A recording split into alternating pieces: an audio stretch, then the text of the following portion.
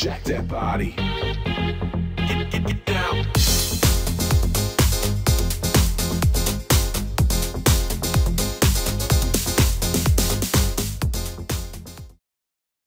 Hello, welcome to ADSR Pro with me, Mike Smith. Today I'm just going to quickly show you how to get audio into Cubase from your Virus TI or your TI2 from a Midi file. So first of all, we'll press F11, go into VST Instruments and select Access and Virus TI. Now what I'm presuming there is you've already installed your Virus TI correctly and the USB drivers and so on, and we'll click Add Track. So the Virus TI does actually export audio via the USB port, so if you've just got the USB connected, it should be good to go. You don't need to use the audio outputs to get audio in to Cubase. So let's just pick a category and let's go to pads. Pick one. I'm just going to drag a MIDI file in here rather than me programming something in. So let's just remove that. Let's find something a bit.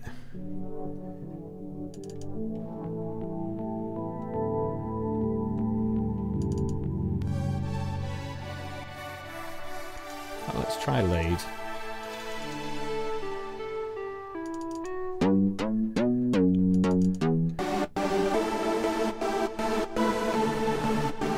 That'll do, you get the idea. So we've got some MIDI there, it's triggering our Virus TI, and what we want to do now is, let's say we need to convert this to audio. So what we'd do, let's solo this track.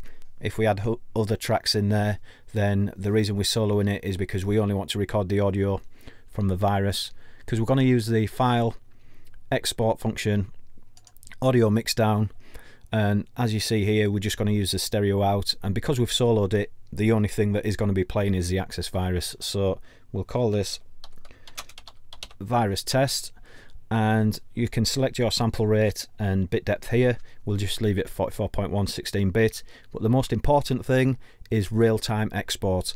Because it's an external synth, we need to make sure that we're recording it in real time. If you try and do a render and bounce down, it just won't do it. So real-time export, and in this case pool and audio track. Click export. It'll take a second. There we go. So once this has got to the end, in theory what it should have done is bounced as an audio track down. So there you go. So if we just solo this now,